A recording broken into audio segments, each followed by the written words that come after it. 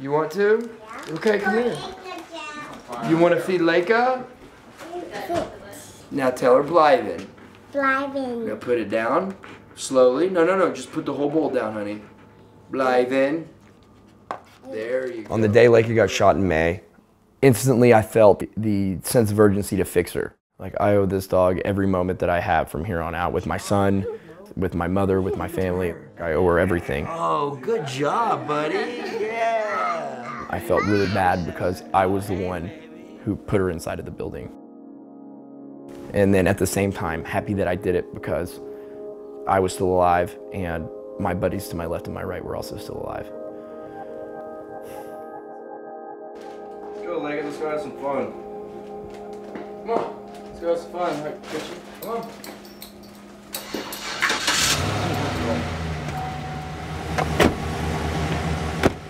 We go to work, we train dogs with her, and then whenever we have time, we'll take her out, do a little bit of bite work with her, maybe let her find a bomb or two, just to satisfy her curiosity. She gets to take out all that stress that she's built up throughout the week.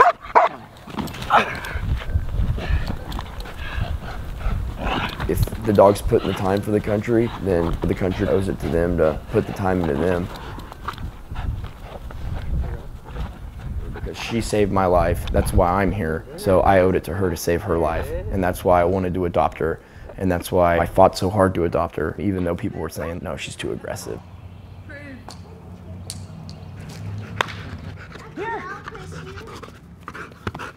They're not scary. They've done scary things, but they deserve homes, and they deserve good homes. The first time I brought her home, Liam, my son, he was just over 1 year old at the time. She went right up to Liam and submitted and laid down on her back, and my 1-year-old son walked over there and got on top of her chest and was grabbing her ears and putting his thumb in her nose and putting his hand in her mouth, and she wasn't doing anything. She was just laying there and taking every bit of it. That was awesome to see. Like, wow, look at your vicious dog now. Oh no.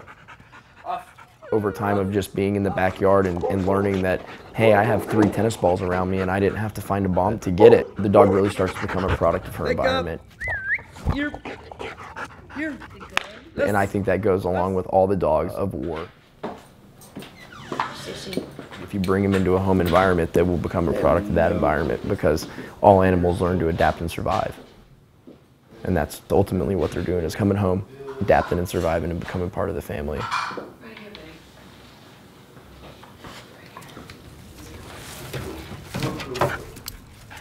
It's disheartening to know that the people that are sending me out on targets and are making me fight call these animals access equipment.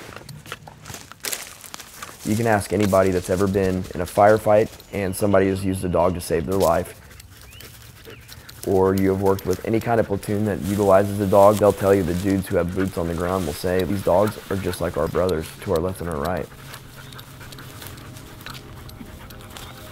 I have a lot of respect for them because they do stuff that I wouldn't want to do. And I know they do stuff that 99% of America wouldn't want to do. And just like us, they deserve to be retired, and we owe it to them. Our hats go off to them.